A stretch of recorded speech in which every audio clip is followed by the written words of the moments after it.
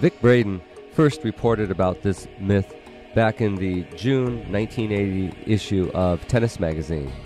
According to his research, ophthalmologists have proven that you cannot see the ball once it gets within 3 to 7 feet of the body. Here we have a beginning student, Tynan, learning the one-handed backhand. It is very important when teaching beginning students to keep it simple. One thing I never tell any beginning student is to watch the ball come in and hit the strings of the racket. Or better yet, tell them things like watch the fuzz on the ball or read the writing on the ball until it makes contact.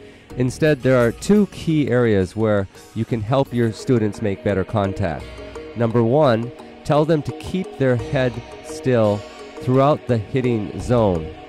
And number two, have them learn to anticipate by reading your opponent's body posture. This allows the feet to move in position for making better contact. So, if you're being told to keep your eyes on the ball, it actually can do more damage than good, as the stress that's involved when you're not making good contact can completely give you a lack of confidence.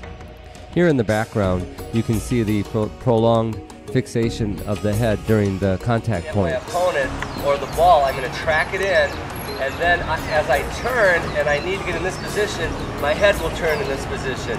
I don't want to have my head peeking that way when I'm trying to hit my backhand. Here we can see Tynan's head fixated across the court and not following the ball into the hitting zone. It was reported as early as 1986 by Jack Groppel that maintaining the head on a vertical axis and keeping the upper body stabilized is one of the characteristics of elite players. So here I'm practicing a head turn, but not once am I actually ever seeing the ball hit the strings of the racket. So again, don't have a panic attack on the next time a fastball comes at you. Just turn your head, keep it still, and focus on the hitting zone for a prolonged period of time. Remember, play the ball and not your opponent. So keep your mind where it belongs and don't worry about what your opponent is doing. Backhand.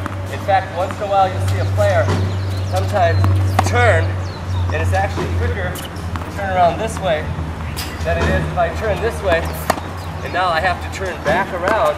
That takes more time. It's actually easier to hit there and actually turn around to get back in position. Here we see Monfils spinning around on the forehand side, which is an extremely rare sight to see on the professional circuit today. But under stress, the professionals concentrate on staying in the present.